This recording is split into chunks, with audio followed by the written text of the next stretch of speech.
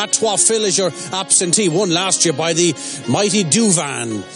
Again, €115,000 in total prize money. 2 Bailey Cloud, David Mullins, 3 Baldark, Brian Cooper, 4 Ballyosheen is Mark Walsh, 5 Great Field, So Flamboyant, Jody McGarvey, 6 Ordinary World is the mount of Davy Russell, Powers Bomb number 7, Mikey Fogarty, 8 Townsend, Ruby Walsh, and the filly, the Robin de Champ filly, Listen Dear, for Willie Mullins, and Paul Townend is number 9, Tom Lee. Yeah, this Great Field, one of the most exciting horses currently in training, but he takes a few chances. It's a white-knuckle ride if you back him around about evens, and the money coming in with the risks he takes for the likes of Baldark. Excellent placed effort at Fairyhouse in the Ryanair Novice Chase just a few days ago. Also Ordinary World, look at his form, 3rd in the Arkle at the Cheltenham Festival, so good horses in opposition here. It's not going to be straightforward for Jody McGarvey. For starters, he's got to keep the unison intact, because obviously Great Field, he is a horse who likes to put in some flamboyant leaps. If that's his undoing, money coming for the likes of Ordinary World at Baldark, but Great Field, rock solid, evens.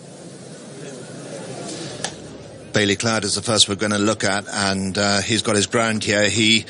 I thought he ran a real good race. He was running well when he fell behind York Hill at Cheltenham. He's been to Fairyhouse since then, and he wasn't beaten too far by Road to Respect. There's a good one in him, but here, well, he's 20-1. He's up against 1 or 2. 3 is Baldark. He's been a model of consistency all right through the season. He was 3rd in that race, the Road to Respect, and 2nd to Ballycasey in a good race before that, and he won before that when he beat Gangster. He's a right good, tough horse. Deserves a big one as well too. Ballyosheen has won plenty of races, but he's also hit the ground on a couple of occasions. 3 out last time behind Baldark at Navan, and he was also fuller at Fairyhouse back at the beginning of January. Good winner in between at Fairyhouse. Well, if you think Undasoo is exciting to watch, you want to watch this fella Great Field, because he goes some gallop and he lets fly. Jody McGarvey gets on great with him. The only time he makes a mistake is when he looks like he's won and Jody takes it a bit steady, but he puts up a fair... We've got a couple of big ones to show you, Ted, in a minute. He can rattle and roll, and Jody goes with him. 6 is Ordinary World. He looks at home over a fence. He's by Milan out of a presenting mare. Really good effort last time out at Cheltenham when he was 3rd behind Altio. That was big business. Powers Bomb has been very consistent all season. Jamie rode him when he was 4th to Tully East in a good race at Cheltenham. Mikey Fogarty rode him when he looked like winning, made a mistake. Elusive Ivy beat him at Leopardstown. But he's an exciting horse. Just thinking maybe out of his depth here against these, maybe not. And Townsend is an interesting runner. Made all the running last time out at Naas, and was a good winner at Perth as well. But in between was 2nd to Ballyosheen. So he's an 8-1 shot, and Ruby rides him. And 9 is Listen Dear. She's been a great money spinner all year. She'd won 5 or 6 of them off the trot. She's a game, bouncy little mare, but she ran no sort of race at Naas on very heavy ground behind Slow Motion. So if she can put that behind her, she's in with a shout again. Was down at the start, and it won't be long before they're off. Great Field, Ted was saying how spectacular he was, and my goodness, it was a fabulous race at Leopardstown. We saw Jody and the partnership stayed in part. They've won all 3 starts over fences, and he's exciting. JPW represented. Great Field has the white cap, and Ballyosheen the green cap with the white star. Here is to us. So, it'll be exciting, it'll be quick. Richard Pugh, interesting race to come. It's taking a turn. Plenty of prize money here as well, 115 being spread about. Andy, you down there? Yeah, so Ballyosheen is after getting a kick from Bailey Cloud. Bailey Cloud acting up a little bit. He kicked the railing again afterwards. So Ballyosheen is just the far side of the last fence here. He's getting examined by the Turf Club vets. He looks fairly sound to me, so I'd imagine he will take part. But they're just trotting him up a few times to make sure. This is going to be fly by the seat of your pants stuff. There's about 5 of them who have made it previously, and all of them are lining up to buck out. But I would imagine of those, Jody McGarvey on Great Field will be the one going the strongest, and he'll probably make a running. That's it, we're off and racing in the Ryanair Novice Chase, the Grade 1 contest over 2 mile. God's Own, Undersow and Duvan, the last 3 winners. What have we got this time around? It's going to be Great Field who leads them along, no surprise there. Ordinary World is second. Powers Bomb is on the outside of Listen Dear. Bold Dark is close behind them. Townsend towards the inside. Ballyushin last but one. And Bailey Cloud will be the last to rise over fence number 1, which is on the climb away from the stands. They'll shortly turn right-handed into the side of the track. But over in front, Great Field just leans off to his left as they all land safely over the first. Bold Dark just landed a little flat foot over it, but heading right-handed towards the second. Great Field has already gone on by 4 to 5 lengths or so to Ordinary World in second. Powers Bomb is third. Townsend racing quite keenly down the inside in 4. Listen Dear, stable companion towards the outside as the leader gets a flyer out over that one. Behind these is Ballyushin, who's on the outside of Bold Dark, and the back marker is Bailey Cloud. So now they head down the hill, making their way towards fence number 3, the first of the ditches, and Great Field is out in front, opening up from Powers Bomb in second. Ordinary World is third as they make their way down the hill, shortly levelling off. Behind these in 4, Listen Dear is on the outside of Townsend. Further back to Ballyushin. Bold Dark towards the back of the field down the inside, and none behind Bailey Cloud. So now the first of the ditches at Great Field. He's over. Not always pretty, but he's still on his feet as they go now towards fence number 4. Great Field going to lead them out over it from Ordinary World and Powers Bomb. Just behind them is Ballyushin as the leader takes that one.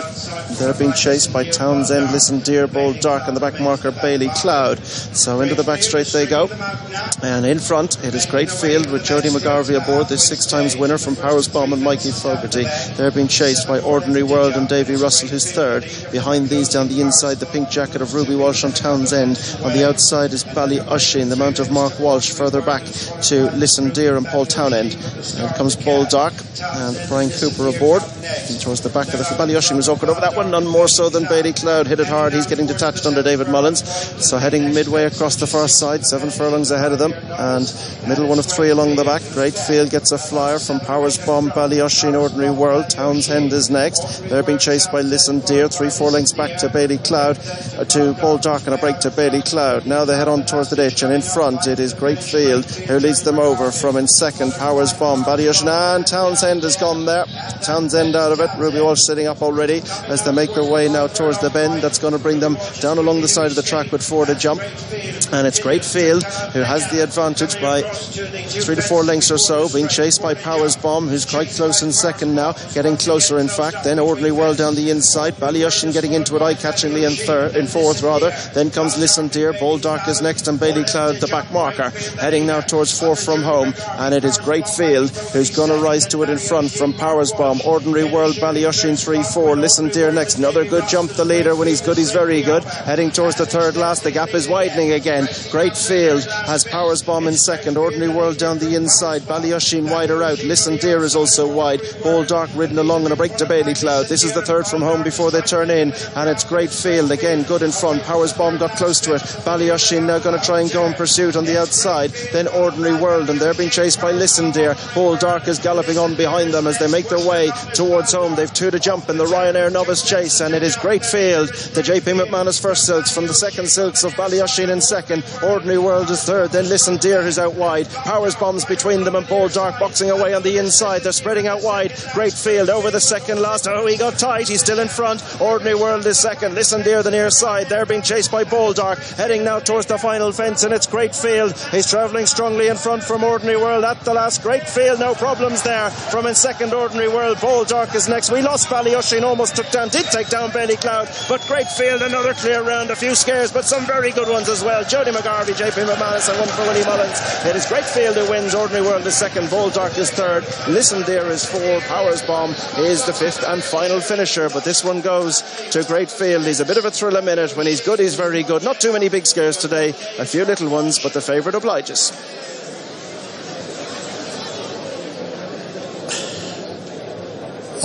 All jockeys up. Well done, Jody McGarvey. All the lads delighted for Jody. His first Grade 1 win. And what a cheery ride he gave him. Because this is a horse that takes a bit of rocking and rolling. He goes down there, he stands at the wings, and when he gallops on, I'm delighted for him. This man learned he straight off of Christy Roach there, working with Christy. Rides a lot of horses for JP. And the great man that Frank and JP are, they stuck with him. Because, Barry is the number 1 jockey. He's out of action. Mark Walsh is number 2. But Jody has ridden this horse when he won a Novice Chase at Gordon, when he won at Leopardstown, when he won down at Thurles, and they have left him on him, and he's had his biggest win to date. Wonderful result for the man on board. Everybody will be absolutely delighted for Jody McGarvey. He's a lovely fella, game as a gander, and let this horse rock and roll. And he got on to the second last, says, go on, he says there, wing it, away he goes again, not too high. And Davy Russell hard at him, and again at the last he meets his spot on. Met a couple of them there, and he needed a good lep, but he's full of horse. He's a classy horse, this fella, a classy horse.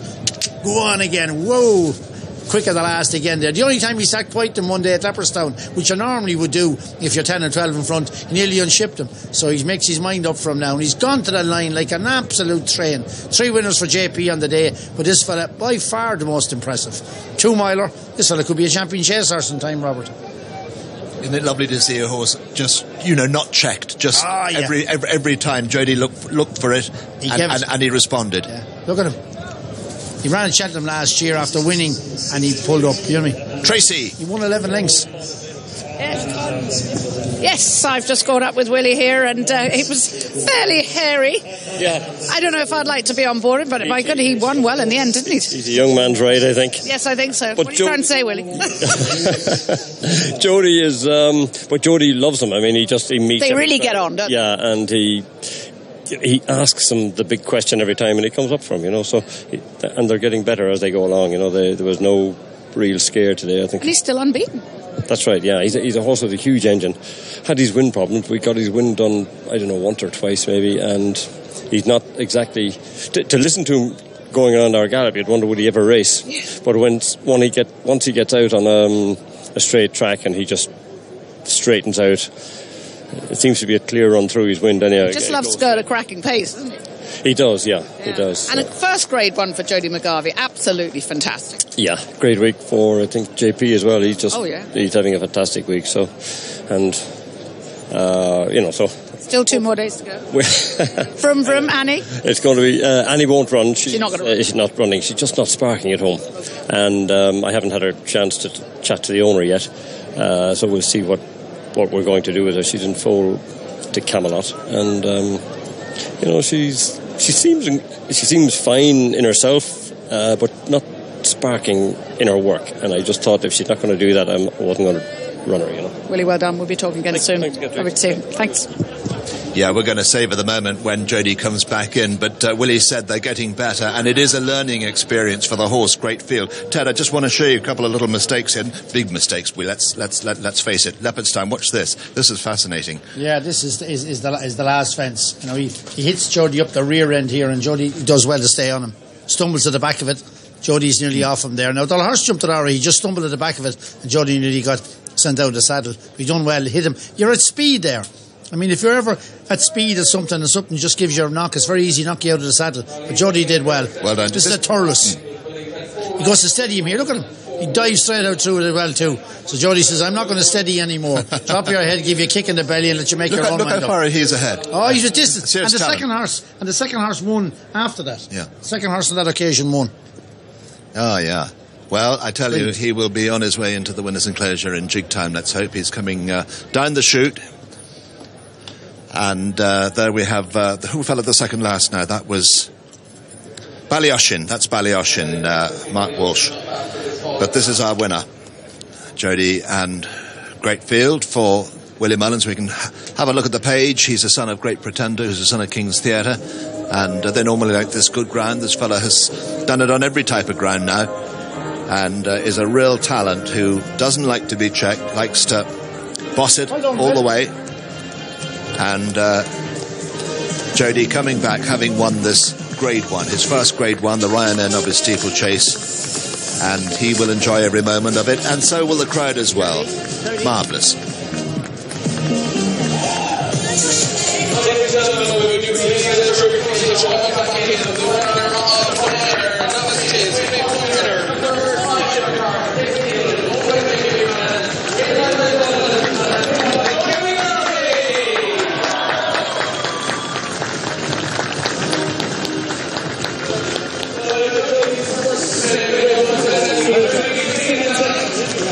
Oh, well done, everyone. Well done, JP, as well.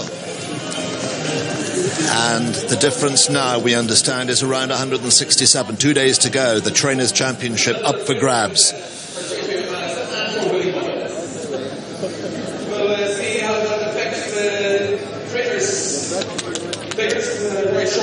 sharp looking horse, isn't he? You know, he's a great head in him, this horse. This horse.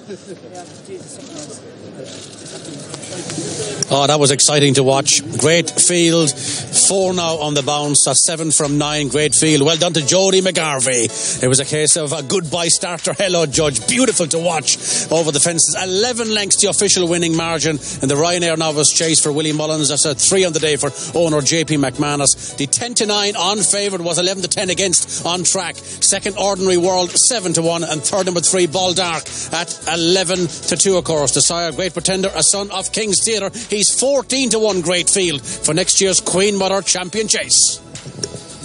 Well, I tell you what, that was some day's racing, wasn't it? It was a brilliant day's racing. Yeah.